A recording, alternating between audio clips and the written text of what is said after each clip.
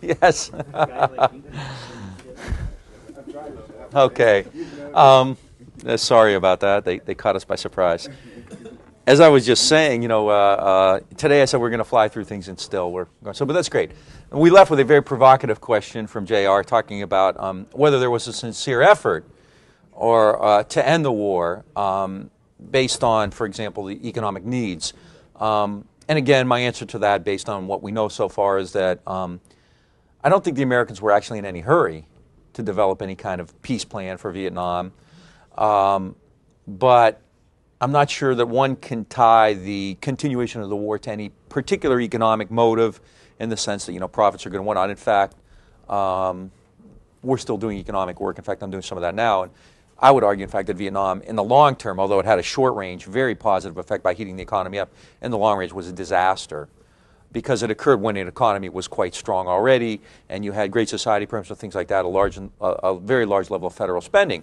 But I would say that, again, invoking the old, my favorite thing, credibility, that, yeah, the U.S., I think, was reluctant to end the war. I think that there was a piecemeal, if that, attempt to do so, because to end it on terms like that would indicate failure. I think I've mentioned before the whole decent interval idea. This has to do with the Nixon years, and Frank Snepp, a CIA officer, came up with this and wrote a book about it. It was fairly common within the CIA. The idea for the last 4 or 5 years wasn't to win, but to keep the war going long enough to provide a decent interval between the de-escalation and the eventual withdrawal and failure. So, yeah, I mean, in that regard, I don't think there was any overwhelming desire to end the war as quickly as possible. I don't think, and if you look at, the book I've written, Masters of War, I mean, my argument there is that the military and civilians were both reluctant to do that because they had their own power play going on. To tie it directly to, Dow Chemical profits is very, very difficult. I'd be unwilling to do that. But in the overall picture, when you take issues like credibility and the continuation of war to avoid blame, whether it be civil-military acrimony, as I suggest, or a decent interval, as Snepp suggests, then, yeah, I think you can make that claim that there were people who weren't all that upset that it was going on. And I think it just also made such a wonderful laboratory, the same as with the Gulf War, to test out all of these marvelous new weapons that we developed. And people have made that argument before. There are military people who said that the promotion system was so strong that, Vietnam was great. David Shoup, a general, and James Donovan, a Marine colonel, both argued that, so long as the medals and the promotions were flying around, there was not a great incentive to get this thing over with that soon. I guess, and having sat here for the first half of the session today, and really just kind of listening and getting sort of angry as we're talking about body counts, and which led me to think about, the other aspects and elements of our culture and our society here in the United States, and our ethnocentricity, and just everything about us, and how we could sacrifice our young in that way, and others young, and just the whole thing, the mentality that was required to engage, stay in, and be involved in.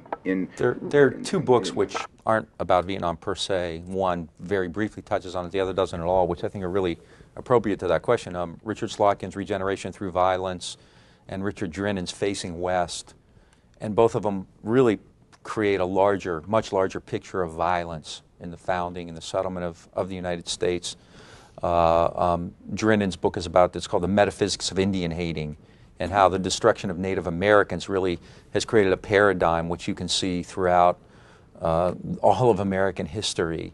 And so body counts is particularly consistent with that. I mean, read accounts of like the Pequot War and read accounts of My Lai, and I mean, they're almost interchangeable. So yeah, I think that there is something, larger and more profound at play, very disturbing too, which is why you don't see that really discussed or handled very frequently, because the implications, if taken, in a particular way, are really quite profoundly disturbing. I mean, that's why, we'll briefly talk about My Lai and Cali, but, you either blame Cali and you court-martial him, or you see this as a procedure, a systemic thing, and nobody wants to do that. And so you isolate Calley. I mean, he really was a scapegoat. Let's face it. Yeah. Wasn't he just following orders from the captain? Well, yeah, that was his argument, and in fact, I think there's pretty good evidence that that was the case. And in fact, he was the only one court-martialed when there were others in that unit who, military people, I mean, you go to conference, I've been to conferences before where I've heard a lot of senior officers say that was a disgrace. Several people should have been court-martialed on that. Yeah, so again, I mean, the alternative is to see this as a procedure or as something systemic, and that's far more frightening, isn't it? Could you just repeat the authors for Facing West? Richard Drinnon, D-R-I-N-N-O-N, and Richard Slotkin, S-L-O-T-K-I-N. And those are both very good books which kind of touch on some of these issues. I mean, if you're going to try to understand foreign policy or Vietnam, and you read those, I think it puts it in a larger context. Now, a lot of people think they're wrong, and you may too. But I found them really kind of illustrative of much larger issues. One thing about Vietnam, to spend this much time on it, it's something I've learned a lot about and I have a great interest in. But at the same time, it almost can be taken out of a larger context, and I don't think it's really that much of an aberration. Somebody said, well, we'd be studying this if we had won the war. Well, I think, yeah, you'd still be studying it, but you'd be dealing with it a lot differently, of course. Right? I mean, now we look upon Vietnam as an aberration, in a sense. It's different, and that's why we study it. And I'm not sure it is. Granted, the outcome was different, but I think a lot of these things you can find in many different kinds of conflict, not just wars, but kinds of social issues and things like that. So those books, I think, are useful in that regard. All right, very briefly, because I've talked about this before, military division. And I think it's important why, I keep coming back to this time and again, because I think it says a lot about the way the war was fought. I mean, one of the arguments I've made consistently is that this war was misguided from the start. There was no unity of purpose. There was no real consistent approach to it. And so I think when you look at the military's own analyses of the situation, this really confirms and corroborates this. We talked earlier, I'll go quickly, we talked earlier, Westmoreland's strategy of attrition. There are really kind of two keystones to Westmoreland's strategy: attrition and constant reinforcements, more troops. And within the military, there was a great critique of this, especially from the Marines. We talked about their emphasis on pacification, their emphasis on a hearts and minds approach. Whether this would have worked is another question. Frankly, one has to have doubts about it because of the political situation in Vietnam. But in fact, pacification was never really attempted, and this was an alternative strategy. The idea there is that American forces would pacify a very small area, a small village or a hamlet, and then move out from there. They called it the oil blot approach, like an oil stain spreading out. So it's a very small war. It's a war based on security, clearly. You have to provide Philip security, but beyond that, it's a war based on economic development, on education, on reform, on economic development, providing people jobs and land and so forth. All right? This is time-consuming and painstaking work. And it is, as LBJ put it, like a jackass hunkering up in a hailstorm, whatever that means, right? It's not politically viable, given LBJ's own imperatives, which are to get this thing over with, which is why attrition has to be the way to go.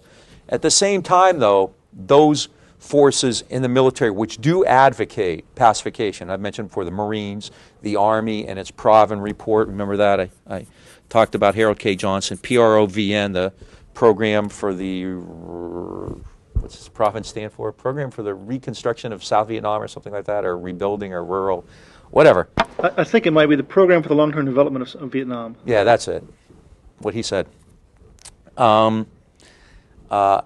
In both of those cases, you have, really sharp critiques of Westmoreland's strategy. Victor Krulak, a name I've mentioned before, is really, really kind of one of the most trenchant critics of Westmoreland. And he points out that Westmoreland's strategy of attrition is incredibly counterproductive because, in a sense, that crossover point will never be reached. Hanoi, northern Vietnam, has over 2.5 million men that it could send into battle in the South if it has to. 2.5 million. All right? Can the U.S. send 2.5 million men into Vietnam? I mean, my God, 2.5 million soldiers? It's just unthinkable. Should the Chinese intervene?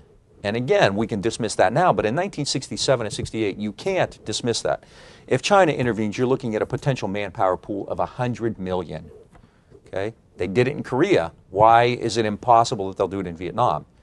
Right? And later on we'll talk. I mean, the Chinese claim now that they were quite serious about it, that if the need had arisen, they would have done so.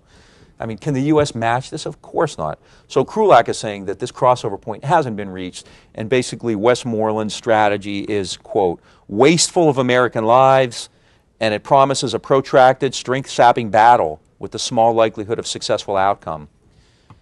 Krulak says if U.S. troops killed 10 VC for every one of their own lost, it's still not going to do much, because just to reduce the enemy's pool by 20%, the U.S. would have to kill about 200,000. So this war of attrition is coming up with huge body counts. Whether they're accurate or not is another question altogether. And what's it doing? It's reducing the pool by a small number, and their ability to reinforce still outpaces that. All right? So manpower, Krulak says, is Ho Chi Minh's greatest strength. And, quote, we have no license and less reason to join battle with him on that ground. And this again speaks to that whole idea of enemy initiative. Wallace Greene, the commandant of the Marine Corps, agreed and said we could kill all of the PAVN and VC in the South and still lose the war because the enemy's replacing its losses and it still retains the loyalty or the fear of the people. So again, without pacification, nothing really is accomplished. Krulak says the enemy's casualty rates might be 50 times what ours is, but they'll win anyway because of their capability to wage a war of attrition. Body counts, Krulak and Wallace Greene said, brought no clear success. They didn't really prove anything. Perhaps the most damning indictment came from Greene, who said that the strategy of attrition was like a grindstone that the communists are pushing, that's scraping all the skin off of our backs. And they're going to be able to win because they can keep this grindstone going, the grindstone being manpower. So within the military, then, there's this continued attack on Westmoreland's strategy through the Marines, through the Army and its Providence Report, through people like John Paul Vann. As I said before, I think I mentioned this anecdote. Vann, in 1967, was in Vietnam, and Walt Rostow was visiting, the National Security Advisor, and Rostow asked Vann in 67 if he thought the war would end within the next 6 months, to which Vann replies, oh, hell no, Mr. Rostow, I think we can hold out a lot longer than that. Okay? So it's fairly clear then, by 1967, despite this incredibly growing commitment, despite continued reinforcements, that the enemy held the initiative, and that within the U.S. military, there was real division and a really caustic critique of Westmoreland's approach to the war. All right? This brings us up to late 1967, which is essentially the eve of the famous or infamous Tet Offensive. And before we get to Tet, I want to kind of branch off and do a couple other things. Does anybody have any questions on this stuff right now? All right, so we actually did do 3 years in half a class, which is better than 6 months in a full class. All right, so we're really moving now. Yeah. Did you mention Wilson? Wilson and Vann kind of go together. Wilbur Wilson? Yeah. As critics? Yeah, Wilbur Wilson was another advisor who's real fascinating. I just found a little bit of stuff on him at the Military History Institute of Carlisle Barracks. Just a couple small folders, and I'd really like to find out more, not just about Wilson and Vann, but I mean all junior officers. I think we've talked about this before. Yeah, Wilbur Wilson was also very critical, just never as famous as Vann. And if you read Neil Sheehan's book on Vann, he talks about a fairly large number of advisors who, you know, were very critical, like Vann. I think he talks about Wilson. I mean, it wasn't an isolated movement by any means within the Army, or within the armed forces. All right. I want to shift gears a little bit and talk a little bit about something that we've only recently found out more about, and that's the kind of more international aspect of the Vietnam War. And much of this is going to come from those articles which you should be reading or have read already from the Reader by Aya Gaiduk and was it Quang Ji on China and Vietnam. And I want to kind of just very briefly go over them, and I still expect you to read them. And I think the reason this is important is because it, again, shows the broader context of the war, and it also speaks to some of the issues that the United States had to deal with at the time. We tend to kind of see a bipolar situation here, the United States, Vietnam, and in fact there's a lot more to it than that. We forget that this occurs as a product of the Cold War, which is global. And so Vietnam is often taken out of context, and you see it as an aberration, when in fact it's not. And now we have a lot of Chinese scholars and Soviet scholars, Quang Zhai, Chan Zhen, and Ilya Gyaduk, most notably, who've done some work in this area. And we learn more and more about the larger role of these other countries. And it's real interesting. I mean, I think it really adds some texture to what we know.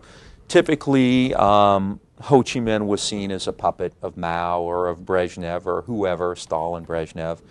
And, you know, this is seen as kind of part of the larger communist conspiracy, if you want to use John Foster Dulles' terminology. But in fact, the role of the Soviet Union and the Chinese and the relationships between China, the Soviet Union, and Vietnam was actually far more nuanced than one would normally think. Ho Chi Minh, first of all, and again, a lot of this stuff now is based on records from China and from the USSR. In the past several years, a lot of repositories and archives have been opened, and we have not a large number by any means, but we now have, you know, some documents from China and from the Soviet Union with regard to Vietnam. And so based on that information, what we can now conclude, I think fairly clearly, is one, that Ho Chi Minh was in no way a puppet of either of these powers, and we'll see why in a minute. I mean, Ho, like he plays off the French and the Japanese, and everybody else plays off China and the Soviet Union. Never accepts direction from them, but at the same time is more than willing to accept support and aid. And so they play a very important role in the Vietnamese Revolution in that regard. They help out quite a bit, no question about that. Do they tell them what to do? Do they call the shots? I would argue absolutely not. Ho retains his independence, right? Does he work with them? Sure. Does he travel and visit? Absolutely. Is he in solidarity with them? No question. Okay? Is he a puppet? I would absolutely not. And again, I think, you know, the salient point here is, does the level of the relationship between Ho Chi Minh and the communist powers, how does that compare to the level of a relationship or dependency that the South Vietnamese have with the U.S.? And again, I would argue it's not even close. I mean, without the United States, there is no South Vietnam. Without China and the Soviet Union, Ho Chi Minh is still around, and the war is going to be more difficult, but I'm not sure it would have ended differently. So I don't think there's any question that the Southern Vietnamese dependency on the U.S. is massively greater than Ho's relationship with China and the Soviet Union. And American military officials make that same point. The level of support, if you look at it in measurable terms like tons of equipment or number of weapons or number of aircraft, is always going to be really pretty much a fraction of what the U.S. is doing for South Vietnam. All right. And in fact, from the beginning, the Soviet Union had very little role to play. Their intervention comes much later. In the 1950s, the Soviet Union did virtually nothing, so there's a particular irony in accusing Ho of being a Stalinist, because in fact, Stalin and his successors during the Khrushchev years really did very little to help the Vietnamese. In fact, remember at Geneva, 1954, what does Zhou Enlai, what does Molotov do? I mean, they go along with the partition of Vietnam. You know, cynics would say that Mao probably encouraged it. He didn't want to see a strong communist state on his borders. So Mao and Zhou don't really intervene on behalf of the Vietnamese at Geneva, nor does the Soviet Union. They do begin, though, to have a relationship, to have communication with among the communist powers. After Dien Bien Phu, after Geneva, for example, General Giap travels to Beijing for military instruction. He meets there with both Chinese and Soviet military advisors. And what do they tell him? That the Vietnamese should pursue the path of peaceful coexistence between the North and the South, and that Hanoi should, quote, reunify the country through peaceful means on the basis of independence and democracy. Now, you can throw out the independence and democracy thing or whatever if you want, but the fact of the matter is Ho is being advised to be cautious by the Chinese and the Russians in the 1950s. At the same time, though, the Chinese do support Ho Chi Minh. In the war against the French, China was giving about 1,000 tons of material monthly.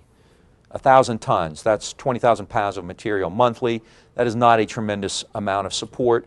And as Admiral Radford, the American chairman of the Joint Chiefs of Staff, pointed out, it's way less than we're giving to the French at the time.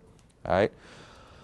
Ho Chi Minh was in kind of difficult situation, something of a paradox. He's Vietnamese. So if you're a Vietnamese nationalist, what is your general impression of China? You don't really like them. You don't trust them. It's just a traditional mistrust, like France and Britain throughout the course of centuries fought several wars, 17th, 18th, 19th centuries. There's just a general distrust there. Even more so, I think the Vietnamese distrust the Chinese. But at the same time, Ho Chi Minh is isolated. How many countries recognize the DRVN? Very few. So you can't go around picking and choosing. What's the West's approach? Basically hands off. That's America's problem. That's France's problem. So Ho can't really find support elsewhere, so he has to look to Mao Zedong, who he doesn't trust, for it. So in the early years, in the 1950s, Ho is going to get a far better response from China than he is from the Soviet Union. The Chinese tell him that the West will sabotage the Geneva Accords, which is what Ho already knew, that don't count on them having elections in 1956, and that they tell the Chinese suggest that Ho prepare for a protracted war. This is going to take a long time, and Ho already knows that. All right, so on one hand, the level is very close. At the same time, I don't want to go into details because it can get quite boring, frankly, but there are a lot of doctrinal differences too. The idea that John Foster Dulles had that all communists were alike, or the famous duck test, if it smells like a duck and looks like a duck, were really silly, because the communist nations really saw things quite differently even as early as the 1950s. And in fact, for a short period of time, there was a real split between the Vietnamese and the Chinese in the late 1950s. And this has to do with some real doctrinaire issues. But for a time, the Chinese actually withdrew their military advisors from Vietnam. This actually has to do with, remember when I talked about the land reform when Trong Chinh sent the troops out and several thousand peasants were killed? At that point, Lê Duan, another party official, essentially accused Trong Chinh of being too closely allied to Chinese ideas. Basically, when all the peasants are killed during land reform in the north, Lê Duan says that this was because Trong Chinh follows the Chinese model rather than the Vietnamese model. And if you follow the Vietnamese model, you're not going to go killing peasants. The Chinese do that, we don't. And so the Chinese basically bolt. They're really ticked off at Lê Duan for blaming him for Trong Chinh, and Trong Chinh was closer to the Chinese. I know it's very doctrinaire stuff, but the point is that the Vietnamese and the Chinese have a split in 1957, and China bolts, okay? And in fact, later that year, as I said before, Trong Chinh was sacked. And not only is he sacked for land reform, but this is also seen as a way of distancing Hanoi from Beijing. Okay? These things always have great, little things tend to have great symbolism when you're dealing with, politburos and communist leadership and things like that. So there's actually a split then between Hanoi and Beijing in the late 1950s. And in fact, in that period, both the Chinese and the Soviet Union were still encouraging Ho Chi Minh to be cautious, as I say, from caution to war. So you have a level of support, but at the same time you have a real sense of caution, and this dovetails with Ho's own natural tendencies to be cautious in that matter, right? For example, at one point the Vietnamese show the Chinese their plan for the future, which is, Ho's basic attitude is we have to use political mobilization rather than military means to unify their country. And the Chinese communists Mao and Zhou Enlai respond that the most fundamental, the most crucial, and the most urgent task is to develop socialism above the 17th parallel, to conduct long-term preparations and wait for opportunities. So you see then, like Ho Chi Minh, the Chinese urging caution, urging time, move slowly. And so these people have to respond to the Southern insurgency, right? After 1960, however, when the National Liberation Front is developed, the Chinese adapt, and this is where they really get ahead of the Soviet Union.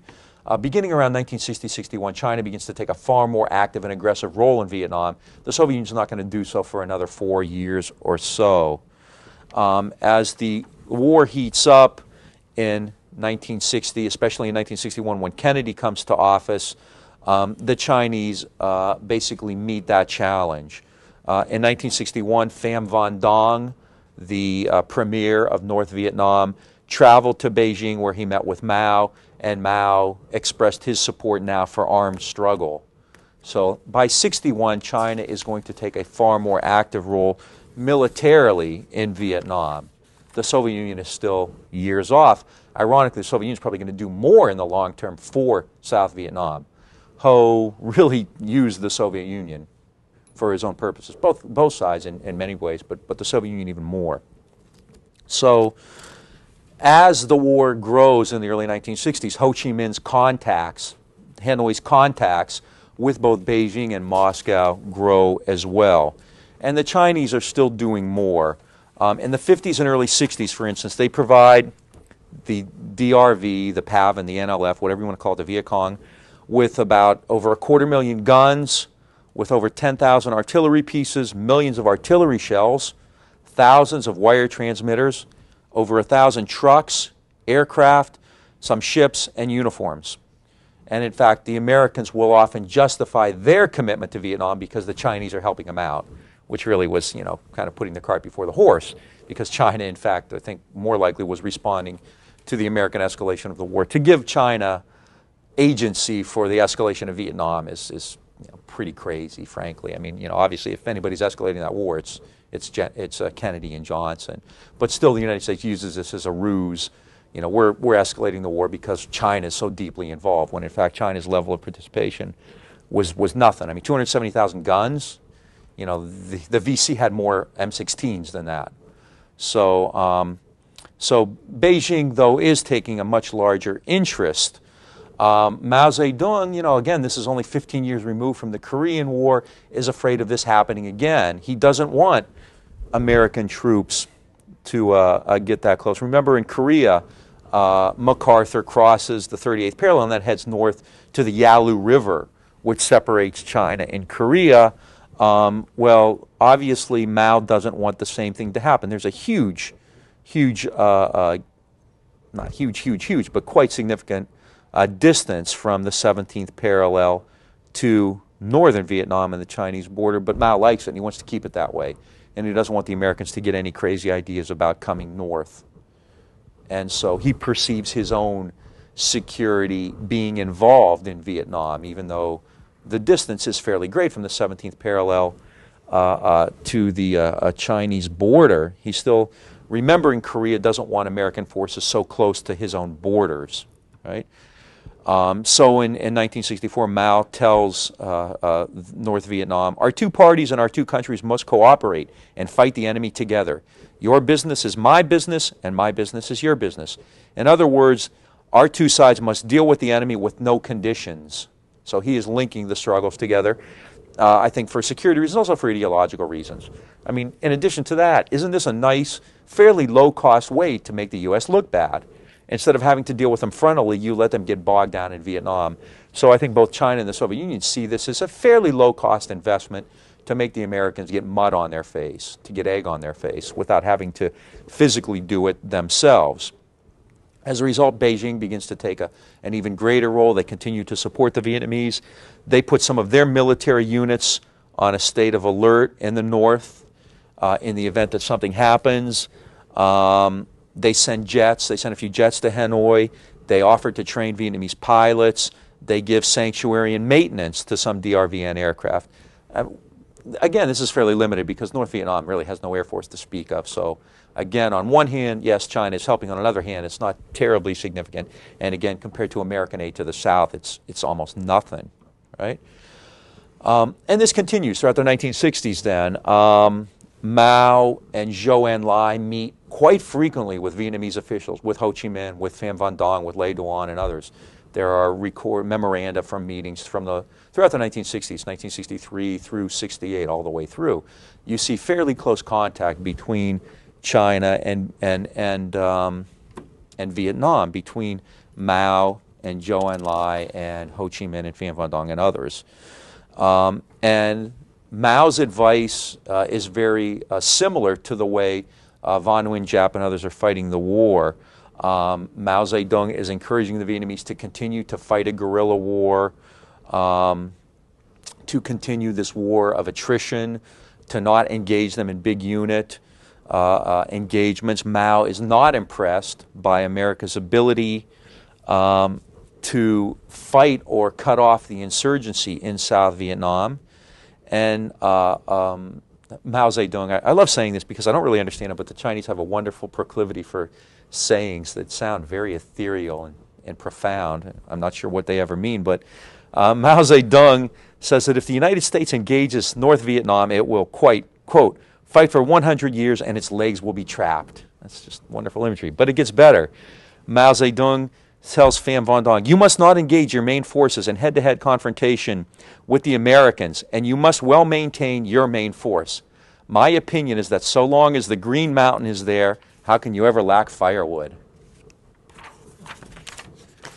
And I think it probably makes sense at some point. I think basically he's talking about a war of attrition. Don't engage your main forces. Don't lose too many soldiers, and you're always going to have a steady supply of firewood. Green wood meaning manpower. Okay. At the Zhou Enlai collaborates on this. So Mao and Zhou throughout the 1960s basically continue their level of support to Vietnam, and at the same time they're encouraging Ho Chi Minh and Van Nguyen Giap to fight the war, to continue to fight the war in the way that they did.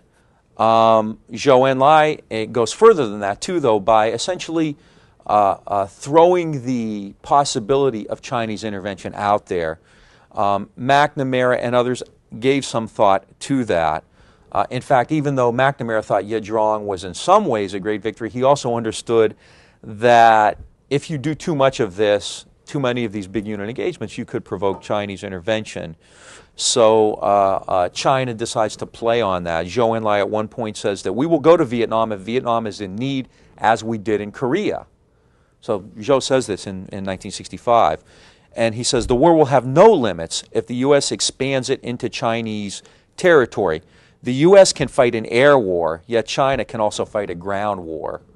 And again, this is, when you think about it, it's fairly sobering. I mean, you know, you could dismiss that if you want, but if you're LBJ, the thought of a land war in China cannot be terribly comforting. And what do? Nuke them? You know, atomic bomb? I mean, that's short of air power. You know, what do you do? And this is what Zhou Enlai is saying. You can fight an air war, but we can fight a ground war. So if you send troops in, you know, you just don't want to do that.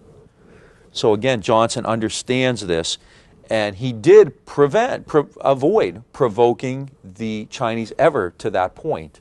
He was quite cautious about it. I mean, quite often LBJ would say something along the lines, what do we do when the volunteers come in? Using the term volunteers because during the Korean War, China referred to its troops which intervened as volunteers, maybe 300,000 to 1 million. I'm not sure what the real numbers are on that.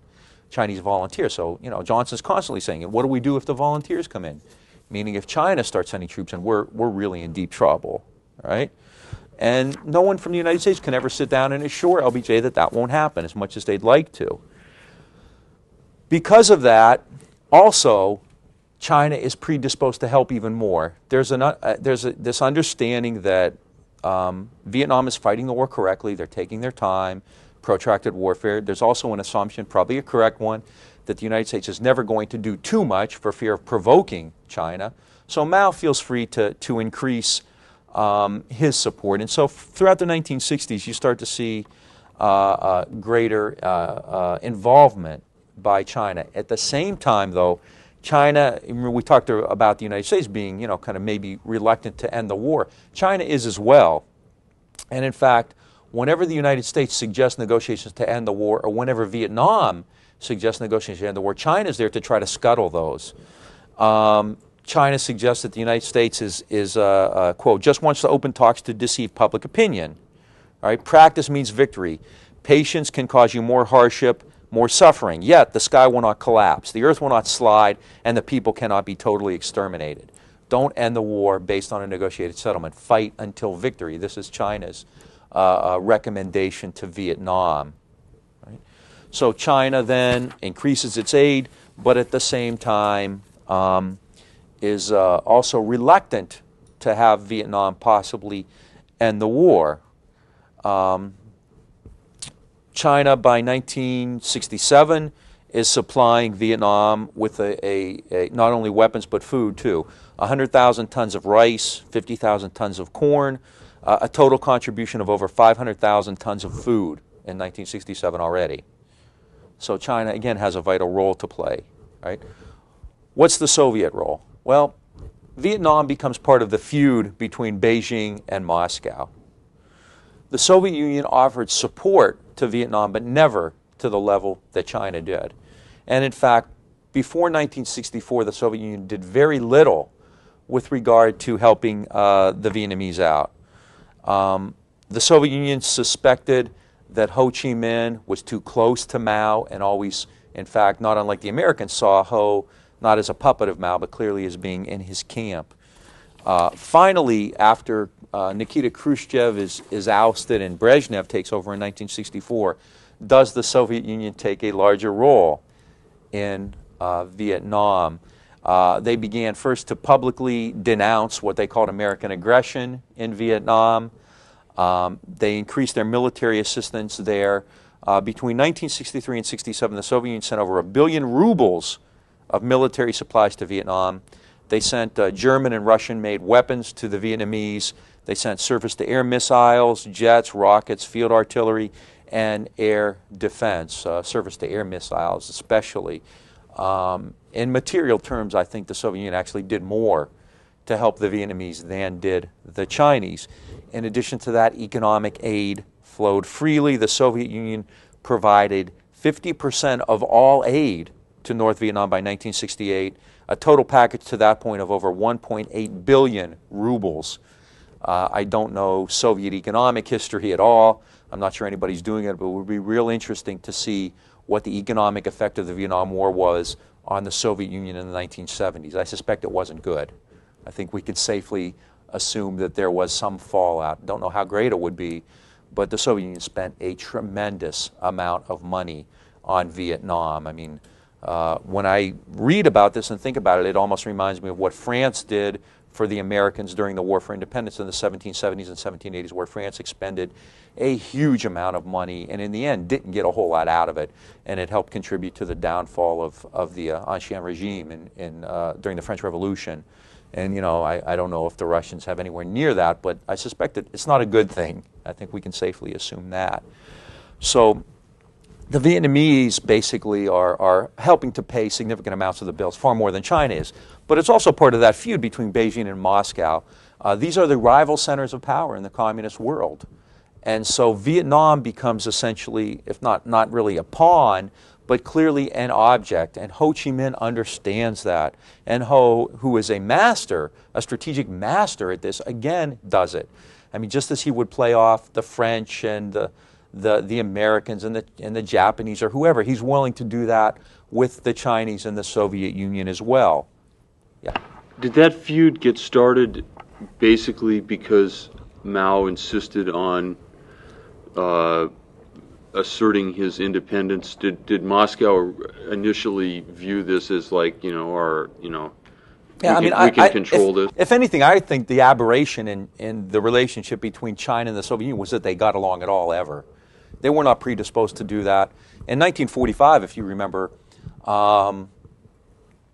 Stalin agrees to recognize Chiang Kai-shek, Jiang Jiechi, and the Kuomintang as the official government of China. And, you know, in 1949, Mao's victory it's a fait accompli. It's a real deal. So, yeah, the Soviet Union and China do start to have, you know, relationships and contacts and whatnot. But by, you know, within 10 years, they're falling apart. Yes, they have different approaches to the world.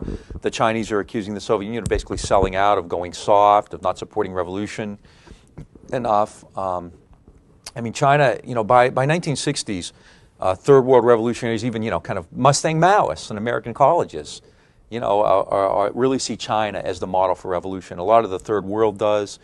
Many of these movements in the third world would take a more of a Maoist approach rather than a Soviet Union approach. The Soviet Union is seen as kind of old dinosaurs, bureaucratic. The real future is in Red China, right?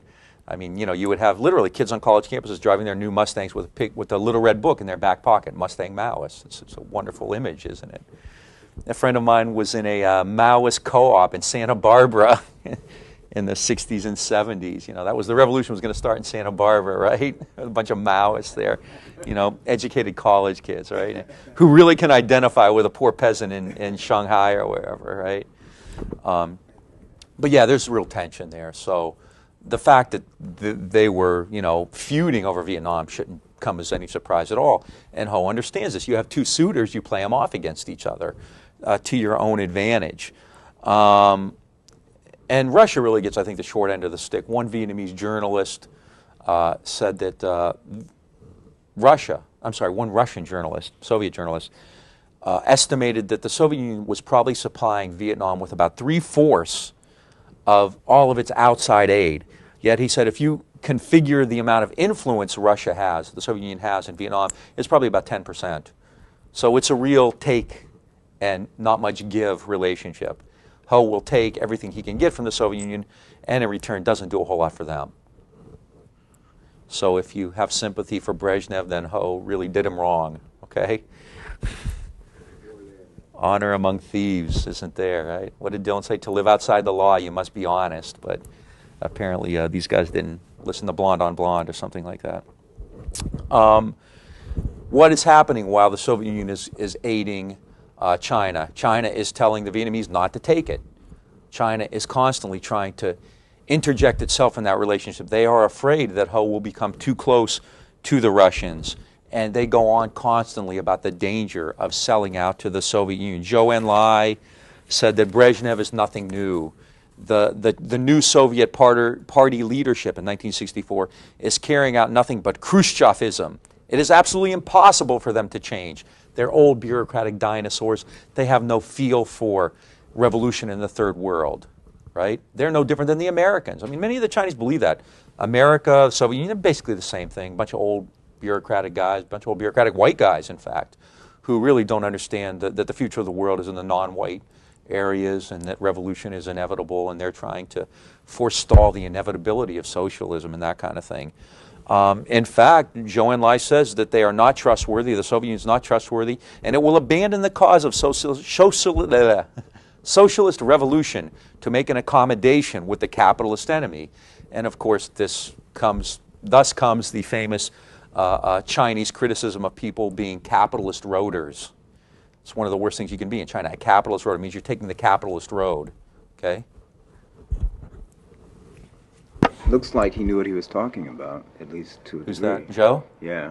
Yeah, and what did China do, of course, after he died? You know, zoop, that long and winding capitalist road, right? Yeah, the Beatles wrote songs about that, you know, Love Mao Do, stuff like that. It's a joke. Probably should spend my time more creatively, right? You're hot today, Dr. Yeah, Bazanko. thank you. No rim shot, no. I'll be playing at the Gallant Night next week, opening, you know, so I have a tip jar. I put a tip jar on my desk from now on. If you people on TV want to send it in, just send it to my email address. Take Visa, you know. Okay. Oh, it's that old credibility problem again. It always happens. It's 34-minute mark. It always happens about then. I get groggy. I get loopy, all right? Pretty soon I can tell you about how I was there with Zhou and Mao. Now, basically the Chinese, I'm kind of beating a dead horse. It's pretty clear now. The Chinese don't like the Soviet Union, and they want the Soviet Union and the Vietnamese to stay apart. So Zhou Enlai says, the Soviet revisionists want North Vietnam to talk with the United States, to put the NLF aside and sell out its brothers. It's pretty ugly, all right, to beat a dead horse. The Vietnamese and the Chinese and the Soviet Union are really in this triangle. All right, it's kind of a lover's triangle, I guess, in that sense. And Beijing and Moscow, China and the Soviet Union really are at odds over what to do with regard to Vietnam, and the Chinese are constantly trying to drive Vietnam away from the Soviet Union. You are saying that the Soviets are, I'm sorry, Lei Juan actually tries to defend the Soviet Union. He says to the Chinese, you're saying that the Soviets are selling out Vietnam, but we don't say so. All other problems are rooted in this judgment. We don't believe the Soviet Union is out to take advantage of us. Maybe you are, right? Lei Juan says support is needed from all countries. This support is based on internationalism, especially in the context of relations between Vietnam and China. But we need the assistance from all socialist countries. However, we hold that Chinese assistance is the most direct and insistent and extensive. Sorry. All right. So again, there's a real feud going on then with Vietnam in the center of it. This essentially comes to a head in 1968. 1968, as we'll see later, is a critical year. All kinds of stuff is going on all over the world. not just in the United States with regard to the Tet Offensive. There are student riots and protests in Paris in May and in Mexico City in October during the Olympics. But for the purposes of the Eastern Bloc, the most important events that year were in Czechoslovakia and Prague. A group of dissidents and students were trying to create an opening, and for a short time they did, called Prague Spring. Ultimately, Soviet tanks come in and crush this opening in Czechoslovakia. It's making a very long story very, very, very short. How does this affect Vietnam? Basically, Prague was kind of a decisive event. You're either for or against the Soviet Union based on what happens in Czechoslovakia. In fact, after the tanks go in and crush the movement in Czechoslovakia, Fidel Castro, another one of the icons of the communist world, gives a very anguished speech. Fidel's 4, 5, 6 hours long, in which he goes on, a great length, and ultimately he says, "Yeah, I support the Soviet invasion," but he's very anguished, talking about how difficult it was to get to that point. Well, Ho Chi Minh, as a result of Prague and other things, throws his lot in with the Soviet Union and defends the intervention there. So this really is essentially, the Chinese see this basically as a repudiation of what they had done. The Vietnamese are starting to resent Chinese pressure, and they begin to distance themselves. Ho Chi Minh begins to distance himself from China, and this becomes particularly acute during the Czech crisis of mid-1968. The Soviet Union sends troops into Czechoslovakia to stop this movement for liberalization. Now, the Chinese basically accuse the Soviet Union of deviating from kind of Marxist revolutionary lines, and they see this as kind of a bureaucratic, almost counter-revolutionary thing, right? So there is intense anti-Soviet rhetoric coming out of Beijing. Despite that, Ho Chi Minh supports the Czech invasion, which really ticks off the Chinese but brings praise from Moscow. So Hanoi's support of the Russians, which is very open and very explicit, is a signal to the Soviet Union that Vietnam is moving closer to them while remaining independent of China. So the Soviet Union puts pressure on Ho Chi Minh to accede to negotiations. China had been anti-negotiation. The Soviet Union in 1968 suggested Ho do that. What happens? Negotiations open in Paris later that year. There are a lot of factors for that. It's not because the Soviet Union prodded Ho to the table, not at all. But in fact, China was trying to keep Ho away from negotiating with the United States. The Soviet Union favored it. The Soviet Union thought that it was time for this war to end. China wanted to keep it going, and Ho eventually throws in his lot with the Soviet Union. What did China get out of it? Well, to make a long story short, in 1979, China and the Vietnamese fought another war, right? So the relationship between China and Vietnam was pretty transient and really in flux. And by the late 1970s, they were at war against each other again. What did the Soviet Union get out of it? Well, like I said, not much. Other than maybe, the idea that they tied down the United States in an area that wasn't terribly important. They didn't gain a whole lot. They spent huge amounts of money, billions of rubles, yet never had a tremendous amount of influence over Vietnam.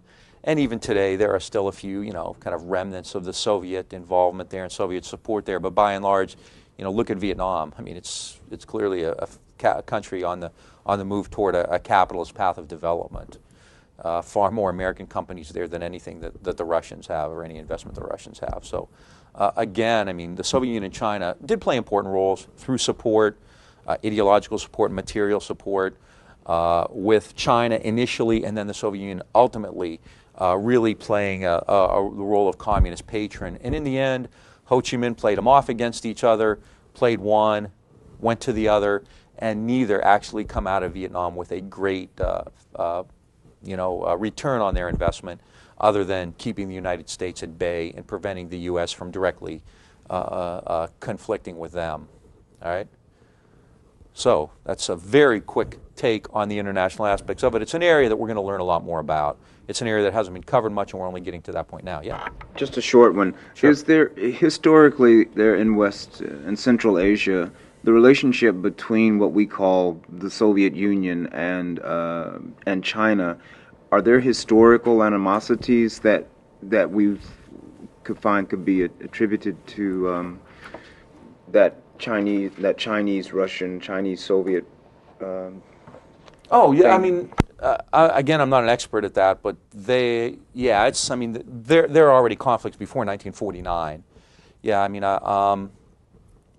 see, the Soviet Union sees itself as both a European and an Asian power, and so if you're an Asian power, then Japan and China, even more Japan, are potential barriers to expansion in Asia. I mean, Russia has Port Arthur. Right before World War I, Russia colonized as part of China, Port Arthur. I believe that's what it was. Is that it? I could be wrong on that, but I think that's what it was called. I know it's in Texas too, right? So Russians came to Texas to colonize that. So yeah, there's a history there, right? And again, I'm not a historian of that region, so I should know it better. Yeah. All right, shifting gears again. Haven't done this yet, but I think it's important when you talk about Vietnam to talk about what Vietnam means. We've talked a lot about the war, and so far we've been in Vietnam most of this time, right? But obviously, I think most people, when they think of Vietnam, actually think of it in kind of a multi-layered way. They may think of the war, and they may think of scenes on the nightly news or powerful images of maybe a Buddhist monk burning himself or a little girl running down the street after a napalm attack.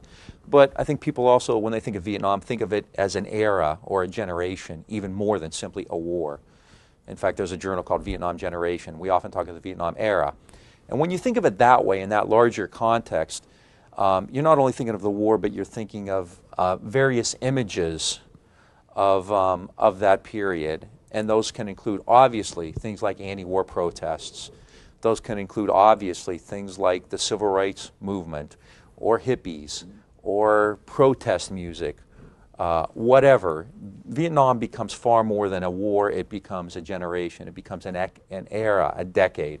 You know, when you think of World War II, of course you think of the war, but you also think of kind of the social system that develops out of that. And Vietnam is the same.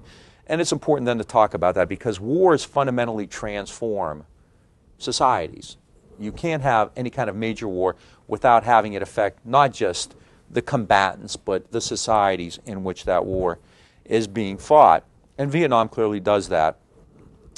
Vietnam occurs at an incredibly intense period in American history. It's a time of movement, growth, reform, ferment, rebellion. And the war leaves its mark on everything else that's going on. I would argue, and I do, that Vietnam is the key event in this entire period. Vietnam occurs when there are already some movements active and in play, like civil rights, which clearly precedes the war. It occurs at a time simultaneous with movements for political accountability, like the student movement, SDS, participatory democracy. It takes over certain movements. The anti-war movement basically becomes more important than the other movements do and becomes the dominant movement in that period. So whenever you talk about the 1960s and the other issues associated with it, the student left, the Great Society, civil rights, women's liberation, the counterculture, hippies, music, film, you can't look at those in the 1960s without putting Vietnam as a major piece of that puzzle. The war changes everything. Todd Gitlin, an activist from that period, said the war drove us nuts. Anytime you try to do something, the specter of Vietnam is behind you. All right? And who puts that, best example of that's Martin Luther King. I mean, King becomes famous and wins a Nobel Prize for being a civil rights leader and ends his life as an anti-war critic. He sees that you cannot separate these two things. They are part of the same social net, the same social fabric, right? So the movement and the 1960s in Vietnam are all intimately connected. I think they also speak, and we've talked about this before, to the nature of liberalism in the 1960s.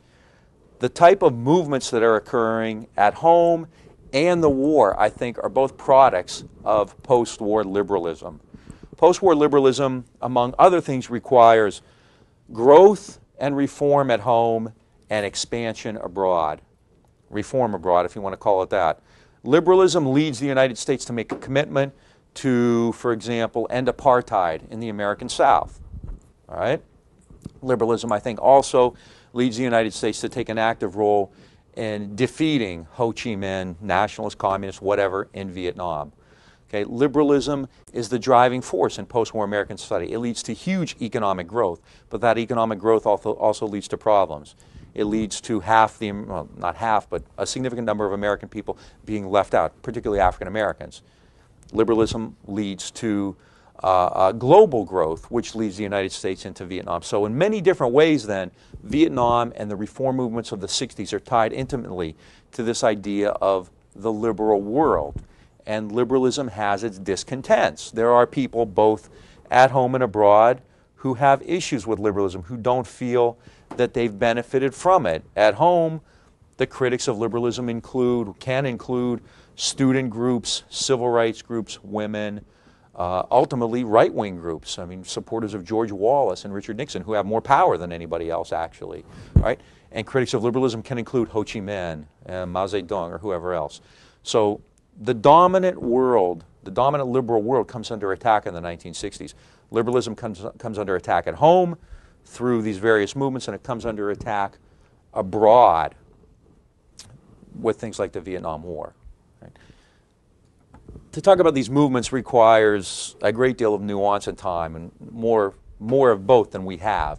So I'm going to kind of go at it fairly quickly, but I want to talk about the main forms of it. And to begin, I want to talk about the anti-war movement, because what's obviously the most clear connecting event between the war and the movements at home is, of course, the anti-war movement. And this is kind of taken out of context because the anti-war movement comes out of other movements. What you have in the 60s is kind of a conveyor belt almost, where you have certain movements which come off a conveyor belt, but they're influenced along the way by other things that are going on. So you have a civil rights movement, which, you know, from 1954, the Brown versus Board case, is making steady progress. You know, you can chart the main events in it, the boycott, bus boycott, and Little Rock, sit-ins, and so forth. But then, boom, Vietnam shows up. And all of a sudden, that civil rights movement is much different than it had been. All right? You have a movement for student rights and participatory democracy, and you see that going along. And then, boom, all of a sudden, Vietnam comes along. And SDS, for instance, which starts as a group committed to participatory democracy, all of a sudden becomes an anti-war group.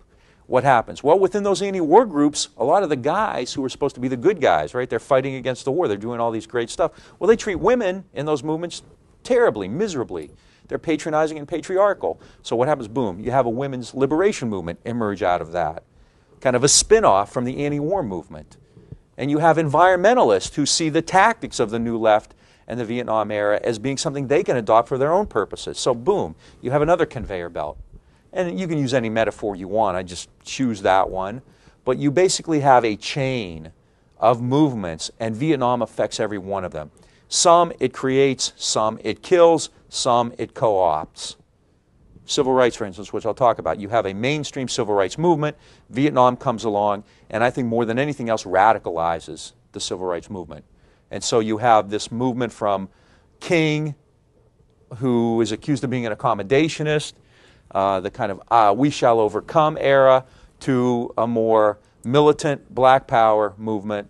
And King himself, if you can see this transition in his own words and his own work at that time. So Vietnam basically affects everything. So the anti-war movement is a product of that too. The anti-war movement doesn't appear out of nowhere. All right? It's based on the ideas and the tactics of the civil rights movement. And it comes out of actually a commitment, especially toward participatory democracy on campuses, right? So we'll talk a little bit about that. I'm not sure, outside of World War II, if there are any American wars that don't have significant opposition to them at home. We kind of have this, you know, again, this kind of a TV mythic image of the Vietnam anti-war movement, and it's become kind of parodied, you know, hippies with flowers and all that kind of stuff. But again, I don't think it's that much of an aberration. If you look at most wars, the American War for Independence, a third of the country, according to John Adams, was opposed to it. Civil War, you had draft riots, people who didn't want to fight. World War I, there were thousands of people thrown in jail for opposing World War I at home. You had the, you know, the Sedition Act, Woodrow Wilson making it a crime to oppose the war, throws Eugene Debs and others in jail for it. Red Scares. World War II is perceived differently because it's the good war against Hitler. And Vietnam, of course, has a huge anti-war movement, and in numbers probably by far the biggest in terms of numbers of people publicly and actively opposed to American policy, but again, not an aberration, right? So in that way, you know, it's different probably for the magnitude, but in terms of opposing the war, probably nothing new. The movement began actually as offshoots of other movements. The Ban the Bomb movement, 1950s. There was a strong movement begun by Bertrand Russell and other pacifist and church groups to end this threat of nuclear annihilation. Groups like SANE, the Committee for a Sane Nuclear Policy. So there's a global movement then to end the threat of nuclear war, ban the bomb movement, or somehow de-escalate, or have arms limitations, or something like that. All right, a lot of the Vietnam anti-war movement comes out of that. Vietnam anti-war movement has precedence in the civil rights movement through you know, its connections to groups like SNCC, or many of the leaders, people like Tom Hayden, actually were actively involved in civil rights in the South, and then adopt those ideas and tactics to the anti-war movement in Vietnam. So the movement begins, it has different disparate sources. It begins in churches, in the Ban the Bomb movement, in the civil rights movement, on college campuses, in pacifist churches. Ultimately, it takes in businessmen and ministers and politicians and housewives and school kids and just about everybody else. The media, throughout the 1960s and even now, tended to either stereotype or parody the anti-war movement. They were hippies, they were communists, they didn't know any better, they were only out trying to cover their own butts because they were afraid to fight, you name it. However, if you had to come up with a model demonstrator, it would probably be a middle-class, white American with strong political or moral reservations about the war. In the initial days when the movement was just getting started, it would probably be a college student. But by 1969, when the moratorium to end the war in Vietnam and the mobilization against the war in Vietnam take place, over 1 million people participate in that. And it's overwhelmingly kind of middle-class people in small-town USA. It's John and Jane Doe rather than Abby and Jerry and the Yippies and people like that. There's plenty of those folks still around. And, you know, in fact, I see a great purpose for them. I'm not trying to criticize them, but in fact, the media portrayals, I think, are really in many ways a caricature. I've talked to people who in the early days of the war said, oh yeah, we were at rallies and there'd be 100 of us with suits on listening to, you know, some minister talk about the war, and the media, the TV would show one guy who had flowers in his hair and was, you know, saying whatever, right? You know, kind of taking a more radical approach. He had a beard and looked kind of crazy and everything. So the media would focus on that one person, giving you the impression that that's what the movement was, when in fact, you know, most of the people there were, you know, in coats and ties. You know. So the movement there, I think, kind of defies stereotype in that regard. It has various sources, the Ban the Bomb movement, the Beats. You've probably heard of the Beatniks. Talk about that a little bit more later. The Beatniks, you know, people like Ginsberg, Kerouac, it's embarrassing, Naked Lunch, Burroughs, folks like that. I mean, you know, not only are they kind of stretching the bounds of what you can get away with, and they're talking about themes of sexuality and personal liberation, but there's also a political impact on it. Allen Ginsberg was a political activist. He was involved in just about every major anti-Vietnam action that was going on at that time, so there's an influence there. Groups like SDS. Ben Spock, a real link there. Spock was active in the anti-nuclear movement and the anti-Vietnam movement. In fact, runs for president in 1968 on the Peace and Freedom Party ticket. There's not much of a movement, however, to speak of before 1964. In the initial phases of Vietnam, as I've said many times, most people don't know much about it. It's not really on the radar screen. You have a few people who are saying, hey, you better watch out, this could become a mistake, but by and large, it's ignored. The first time you really see any movement on Vietnam publicly occurs in late 1964, and the crystallizing event there is the Gulf of Tonkin resolution. It seems that this is the first time any significant number of Americans say, whoa, what's going on there? Before Tonkin, you know, you will see isolated, you know, maybe an article in The Nation or in Commonweal, which is kind of a Catholic left, a liberal Catholic magazine, talking about Vietnam. But other than that, it just doesn't have any bounce as a story. But after Tonkin, people start to take notice because, after all, this is played up on the news, and you have this Gulf of Tonkin resolution. So people start to take notice, and you start to see more activity, especially on the college campuses. And at the time, SDS, the Students for a Democratic Society, which is a major group of students, college students especially, calls for a national demonstration against American intervention in Vietnam. And they issue this for April of 1965, right, which is just after combat troops have come ashore at Da Nang. They expect a few thousand people to show up, but they actually get what for them is considered a very good turnout of about 25,000. Right? And again, if you've ever been to marches in D.C., 25,000 is pretty small. But it's Vietnam, it's early 1965, nobody really knows about it. A student group, which is very disorganized, has called it, and yet, it's a pretty good turnout, 25,000. Around the same time, a group of teach-ins begin, and a series of teach-ins begin, and this probably, in terms of the media, has a greater impact. Teach-ins are simply debates and lectures about Vietnam, and they occur at college campuses. The first teach-in was in Ann Arbor, University of Michigan, which is where many of the leaders of SDS, the founders of SDS, attended school, especially Tom Hayden, Al Haber, Sharon Jeffrey, Rob Ross, a bunch of others.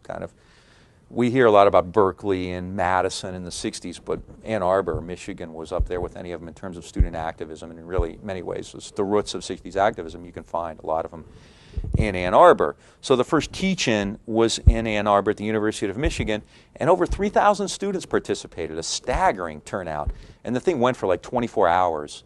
You'd have professors and students debating Vietnam. You'd have maybe a professor of political science or geography, with a map of Vietnam, telling people where it was. And some people, maybe somebody from Asian studies would talk a little bit about Vietnamese history, and a professor of American history might talk about American foreign policy, and professor of economics, or whatever. And they would invite defenders of the war, administration officials and whatnot to come there, and so forth. So, this is really a huge success. Based on that, in May of 1965, 122 colleges linked by satellite to Washington, D.C., and telephone lines have a national teach-in.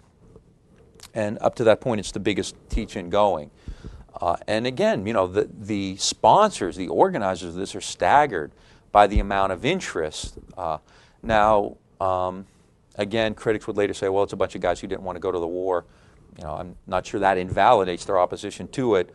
But most people who study this actually have concluded that there actually was kind of more of a moral or revulsion of what was going on there. This is a time of liberalism, right?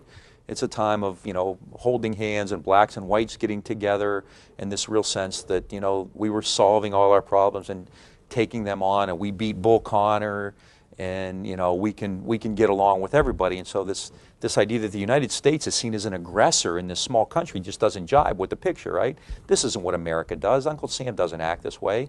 We're the good guys. We're John Wayne. We wear the white hats. So most Americans have been born and grown up with that, and now they're given this information about Vietnam, which doesn't seem consistent with that imagery they have. So a lot of college students who are, college is a time when you're supposed to expand your mind and learn new thoughts and theories. So this doesn't really square with what they've been taught to this point. So there really is this kind of shock and outrage at what's going on there. So the sponsors and supporters tend to be very surprised by the outpouring of support they get.